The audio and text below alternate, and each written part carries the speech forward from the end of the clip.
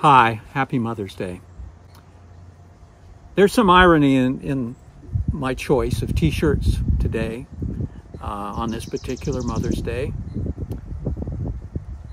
in that it does represent my support for women to have the right to make a choice about their own health, about their own bodies, about whether or not they choose at any given particular time to take a pregnancy to term.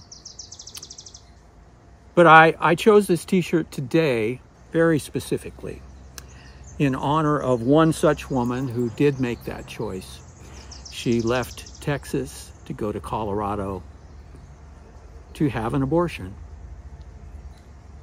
She had to leave Texas to do this because of the onerous, draconian anti-abortion legislation that's been passed in Texas over the last several years.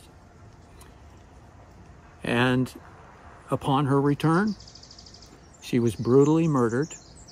She thought that she was taking control of her life, and in fact, she ended up losing it violently and unnecessarily. Her name is Gabriella Gonzalez, and I wear this t-shirt in her memory.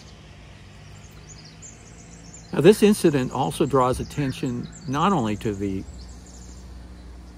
anti-abortion laws in Texas, but to the easy availability of firearms.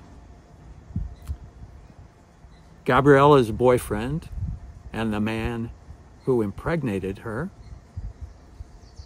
welcomed her home by first trying to strangle her, and when she escaped, he pulled out a firearm and shot her in the head. And then after she dropped to the ground, he fired several more times into her prone body and then ran away. This is a perfect example of toxic masculinity at work.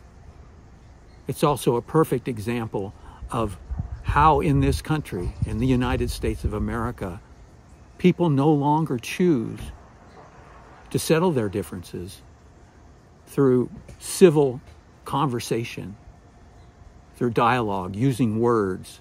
Instead, if somebody is fearful or feel that they've been offended in some way, they take out a gun and shoot the person. This has to end. I don't know what to say to the family of Gabriella, except that I mourn for her death, that it was needless, unnecessary, and that the person who did this should be brought to justice.